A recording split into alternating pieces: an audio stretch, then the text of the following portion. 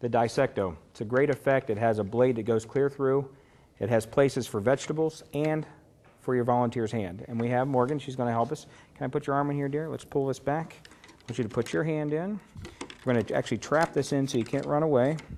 Just like this. We're going to lock that down a little bit. Same thing on this side. And I'm going to place the carrots in here so that you can see that something is happening. I don't want you to run. I don't want you to fall. But we do have salad for afterwards. You ready? Now what we're going to do, we're going to try to cut this right through the carrot. Just like so. Right through your arm, right through the other carrot. And your arm should be intact. Wave at the crowd for us.